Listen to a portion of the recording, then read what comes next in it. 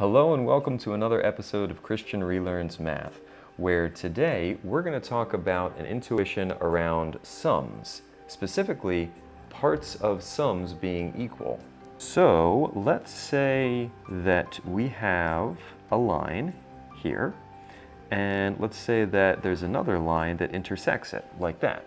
So now if we label some of these angles, let's call that one A, and we'll call that one B. One thing that we can notice about this is that we have a straight line here, and we have angles A and B, which are supplementary, which means that two of them together, they sum to 180 degrees, or half a circle.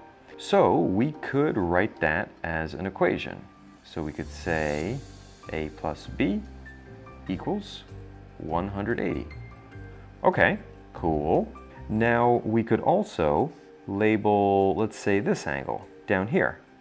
Okay, notice that there's another straight line here, right? We have this one. And then this, as in C plus B, these angles are also supplementary. So we can write an equation for that as well. Okay, so we can write C plus B equals 180. If we're thinking about these equations, we see that both of them are equal to 180. If we write something like this, we say 180 is 180. Some amount of things is equal to that same amount of things. Okay, yeah. And then on the left here, maybe we can put that first equation that we wrote up here, A plus B equals 180. And then on the right, we also know that 180 is equal to C plus B. So all this is saying is that all of these things are equal to each other. So if our sum here is equal to something, and then a different sum is equal to that same thing, that means that our two different sums are equal to each other, because they're both equal to the same third thing. We can write this then as A plus B equals C plus B. And in our visualization here, all this is saying is we're representing that the sum of these angles, A plus B, is a straight line. And we can see that here, as in half a circle. And then the sum of these two angles, C plus B, is also half a circle, a straight line.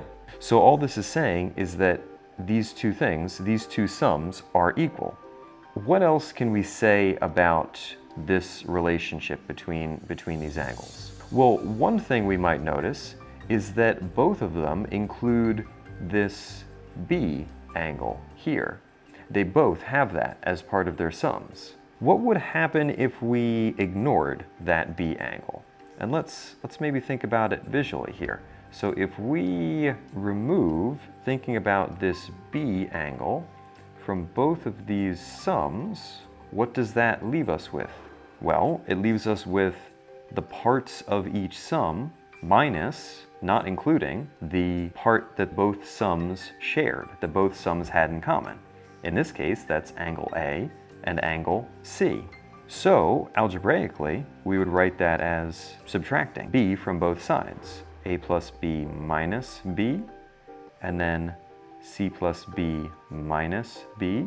Do the same thing to both sides, and that leaves us with A equals C, which is what we see here visually.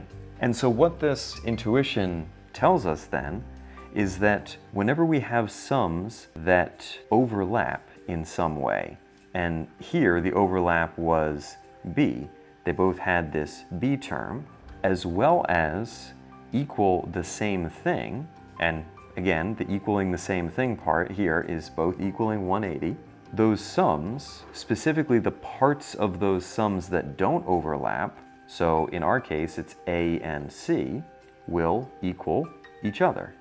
So A equals C. Isn't that cool? I think that's so cool. This has come up a lot for me recently. And so wanted to make sure I went through this intuition, because especially seeing it in the visualization like this is essentially the intuition for vertical angles. So I hope that was helpful. I know it's been super helpful for me. Make sure to like, comment, subscribe, share it with a friend, all that good stuff. Have a wonderful day, and I will see you in the next one. Bye.